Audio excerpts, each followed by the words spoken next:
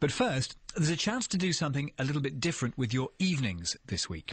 Museums across the country are opening at night.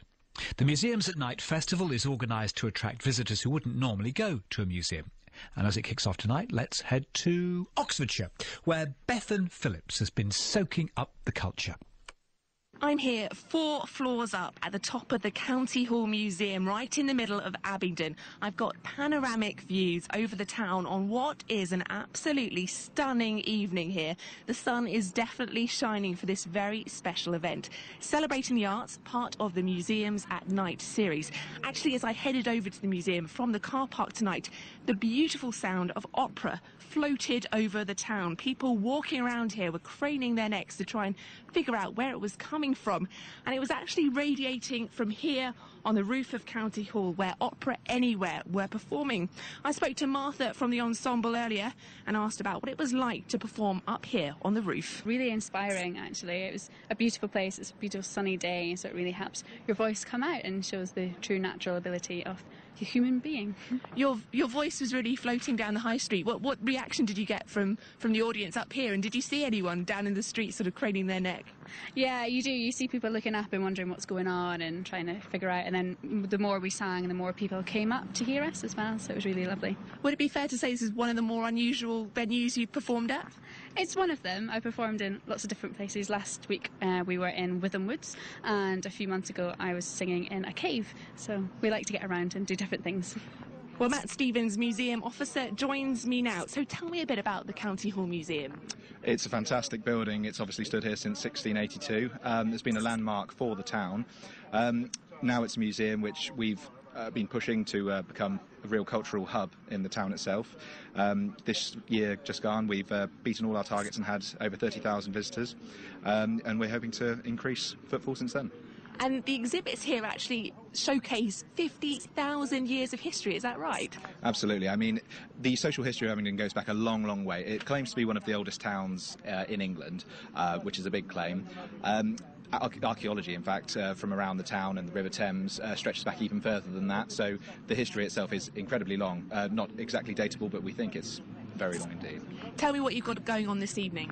Celebrating the arts. It's going to be fantastic. Museums at Night is a national scheme, and we're really pushing for it this year with opera, street dancers and all sorts of music going on every level of the museum. It's a celebration of the arts, effectively. We're looking at everything from our art exhibitions, our Roman silver and jewellery work, and everything from there to dancing and music. Fantastic. And you're expecting 500 people here tonight. There is a bit of an attraction for coming to a museum out of hours, isn't there? Tell me what you think is behind that. Well, it's a great opportunity for people that work during the day to come to a museum when they wouldn't normally get to. And not only that, for regular visitors, it's an excellent opportunity to see the museum in a new light. So the fact that we're offering completely free entry with all these attractions is just one little part of the way we're trying to engage the community, and hopefully it pays off. Last year we had 300 people in 3 hours, so we're hoping to have something similar this year. And you must be delighted with the weather tonight. That's going to bring people out, isn't it? We couldn't have asked for anything better. It is an absolutely cloudless sky, fantastic weather, and we're hoping to have the setting sun drop in behind the opera girls for an aria right at the end of the evening. Fantastic. Thanks, Matt. Thanks very much. So there's lots of events throughout the evening here. As you heard, jazz, street dancing, opera, and events are going on until 9 o'clock.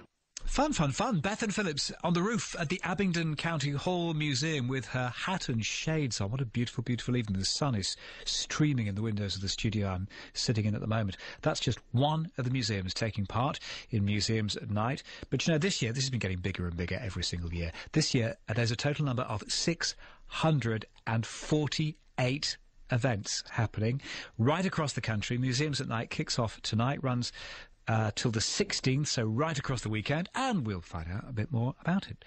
How it's developed over the years, and which of the events are that we really shouldn't miss. Now, Museums at Night. It's underway as of this evening. Rosie Clarke is from Culture24, who helped put it all together. Hi, Rosie. Hello. Now, I've talked about it on the programme before, but I've only been doing this show for 2.5 years, and I guess you've been going a bit longer than that. When did it start?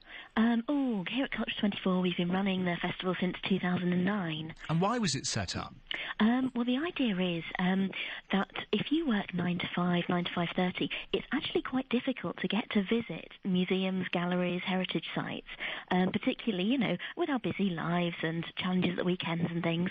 So with after-hours events, like themed together in one big festival, it really throws the spotlight on the terrific museums and galleries that we have here in the UK, and by everybody working together to offer this terrific programme, we've got about 650 events this year, so wherever you are, there's sure to be something going on near you. What evidence do you have over the last 5-6 years that actually you are bringing in a new audience, a different audience? Yeah, every year the number of visits has risen, and there's about 35% of visitors who always say, I have never been to this venue before, and there's this little fraction of a few thousand people who say, I have actually never been to any cultural venue before, but because of Museums at Night and because of the exciting event programming, they're taking a chance, stepping through the door to find out what's actually going on right on their doorstep. Now, we were at the Abingdon County Hall Museum a little earlier on, where opera has been going on the roof. So clearly this series of days of doors being opened at night isn't just about seeing the regular exhibits, it's about doing something a little bit special. Yes, yeah. I mean, it's absolutely magical after hours. Just the atmosphere is different as, you know, in these beautiful evenings as the sun is setting. There's quite a few sort of historic houses that are lighting up by torchlight, by candlelight. You can do torchlight tours. There's a lot of places that are bringing out objects that aren't normally on display that you can find out about, or you might be able to get a secret behind-the-scenes access to things that the public can't usually visit. But there's also a whole range of programming. There's all kinds of musical events, as I'm sure you've heard. There's going back in time with costumes and food and cocktails and dancing. A whole range of really creative programming. I'm liking the sound of that. Now, I appreciate with nearly 650 events, and you don't want to show too much favouritism, but just pick out one or two that you really think encapsulate what this is all about. Oh, well, I've got to give a shout-out to the clusters. Now, these are in cities where all of the museums and galleries and heritage sites are all coming together and all offering really exciting events on the same night. So, for example, tomorrow night, there'll be an art bus going between 7 different galleries in Birmingham, and there'll also be the Manchester After Hours events. That's also tomorrow night on Thursday. Then on Friday night, it's Light Night, which completely takes over Liverpool. Everyone will be out on the town going between lots and lots of different venues, while on Friday and Saturday it's the late shows in Newcastle and Gateshead, which again have hundreds of events that you can get to on a bus linking them all and with a big glow stick around your neck. But if you want like unique one-off events, I would say that there's a museum that's literally just opened up today in Rochester, the Huguenot Museum, so very few people will have had the chance to see it, and they're doing their first ever late opening on Friday.